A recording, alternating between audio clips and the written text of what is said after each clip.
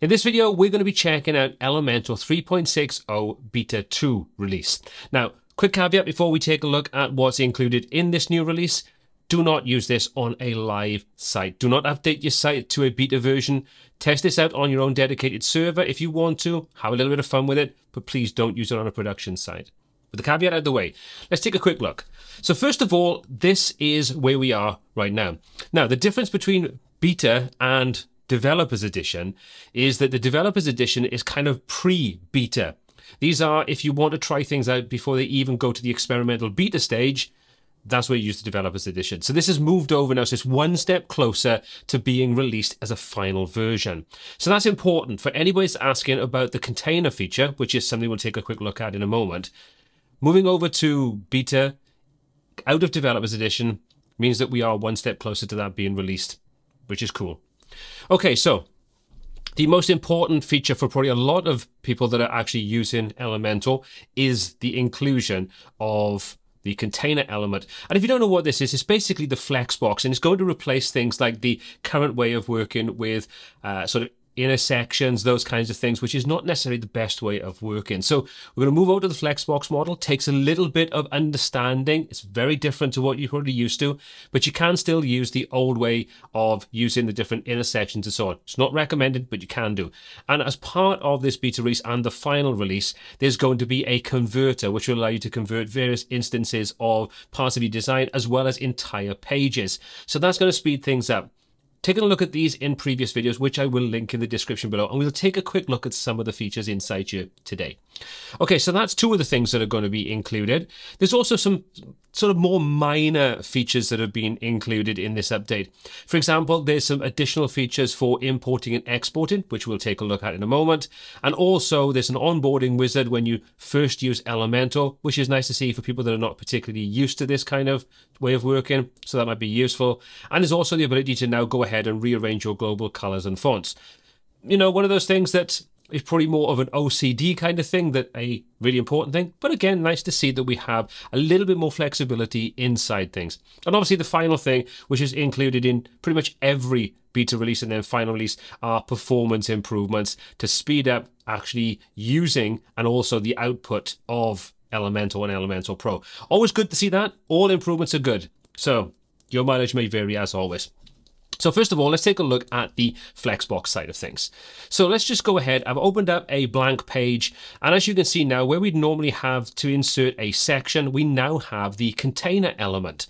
So if we just drag this into our design, you'll see we get what looks like the same kind of tool. We've got a single row column section, you can see, but it's now using the container model, which is a FlexBox. Gives us more control, more infinite control over how things are laid out. It's more streamlined. It's a better way of working. If you've used Bricks or Oxygen, this is going to be very familiar with you. If you haven't, this is probably going to feel quite strange for a little bit of time. And if you'd like me to create a tutorial on how to use the container element, how to get started, let me know in the comment section below, and I'll create something specific to using this to start creating your designs and how it's different from the way that you've previously been working with Elementor and Elementor Pro. But we'll do a quick overview today. So this is our new section. If we take a look over on the right-hand side of the navigator, you can see we've got our container, and our container is currently empty. So what we can do is we can actually place containers inside containers to create our design. So let's go ahead and add a couple of containers inside here. We'll drop one inside there, and you can see now we've got a container inside a container.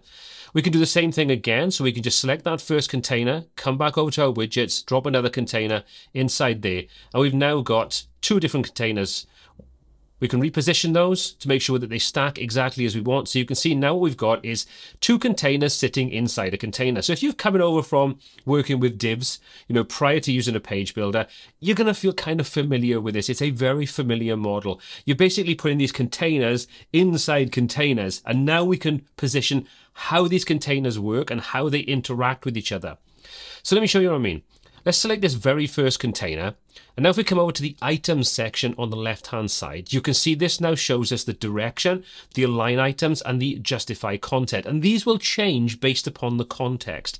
So at the moment, you can see we've got direction. So we can set things up to be a row, to be a column, to be a reversed row, and to be a reversed column. So you can see by default, it's set up that every time we add a container, it's simply going to be a column. What this basically means is every time you add a container inside that initial container, they'll stack on top of each other. But if you set this to be a row, they stack side by side. So you can see the difference between a row and a column is how they things stack. You also notice that if we set this to be a column, if you take a look at the align items and the justify content, they will change accordingly. So if we change this to a row, you can see we can do a flex start, center, flex end, flex stretch. And also the justify content, how you want to position these. And I've covered this in a lot more detail in its own video when this was first released. But like I say, if you want a more detailed tutorial on how to get started using this, let me know in that comment section.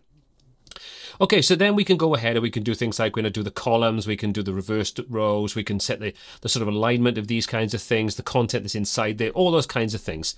And also how you want to justify the content, the gaps between the different elements, you can see you can position that, and how we want to handle the wrap and so on. So I don't want to go into too much detail, I just want to quickly show you this is now included in that beta version.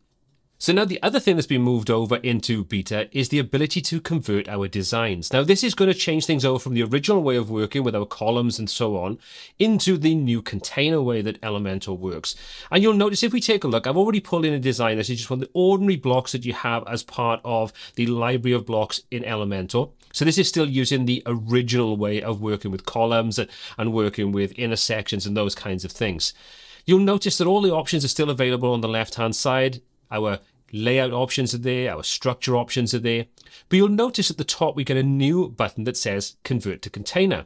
What this does is this allows us to convert, in this instance, the block over from the original way of working to the new FlexBox model using the convert option. And we can do this on a block based, or we can do the entire page. For this example, I'll show you how we can do it with just the block. So once we click on convert, you can see what happens now is if we take a look at the navigator on the right hand side, everything has been moved over to containers.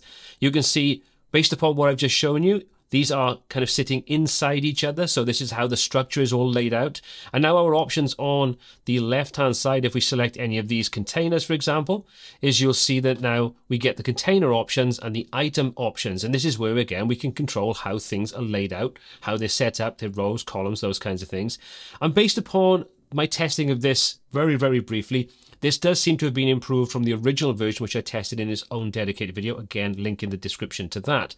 So it's good to see that we've got the conversion option and that's getting better with existing design. So hopefully, if you decide to move over from the original layouts to the new container, this should help speed things up. You may have to do a little bit of remedial work just to make sure everything is working the way you want and all your layouts are perfectly fine in all the different kind of browsers.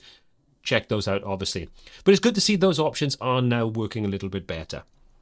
So next up is the somewhat less exciting ability to go ahead and change the order of our colors and our typography or our fonts. So let's go into our site settings. Inside there, let's open up our global colors. And as you can see, I've got my system colors and I've got a couple of custom colors. When you come over any of the values, you'll see now we change over to two options. We can move to reorder things, or we can just delete that particular color. Now you can't delete the system colors, but you can delete any of the custom colors that you create. And now if I want to reposition these, if I want to drag the red down to the bottom, you can see I can drag that down. And this is nothing more than more of a case of organizing your color palettes to make them a little bit nicer for you. If you have a set of design OCD, you have to have everything laid out in a specific way. Now you can do that inside here. And the same kind of goes for your primaries and your secondaries and so on. You can move those around. Although I'm not really sure why you would want to move those around too much, but you can do. The same thing goes for your global fonts. If you come into global fonts, you can see we've got the same kind of options in here. We can't trash the global system fonts, but we can trash any of the custom fonts, and we can also go ahead and just reorder these as we want to. So useful, but nothing that's that important. Okay, let's take a look now at some of the new features that have been introduced into the import and export kits. This is going to hopefully help us create kits that we can share between different sites using different plugins and so on. So first thing you need to do is make sure you go to the settings, into the experiments, and we're going to come down and make sure that the option for the import export is set to enable. So you can see import export template kit. We can make sure that's active. By default, it looks like it is active, but just making sure that it is. Save your changes, and we should then have that feature available to us. Next up, we need to go over to the Elementor menu into Tools. And inside there, we've now got ImportExport Kit. If we open that up, you can see now we can go ahead and we can start to export. Now this will allow us to export based on plugins and things, as long as they're free plugins. So things like WooCommerce and things like that are included. So if you want to learn more, I would recommend clicking on the Learn More option to go over and take a look at the documentations associated with this particular feature. But for now, let's just go ahead and give it a try. Let's say export a template kit. So we'll click on Start Export. Now we can go ahead and we can choose what it is we want to export. So you can see we can export templates, content, site settings, and we can apply some kit information. So we can give this a name. So we'll just call this WPTuts kit.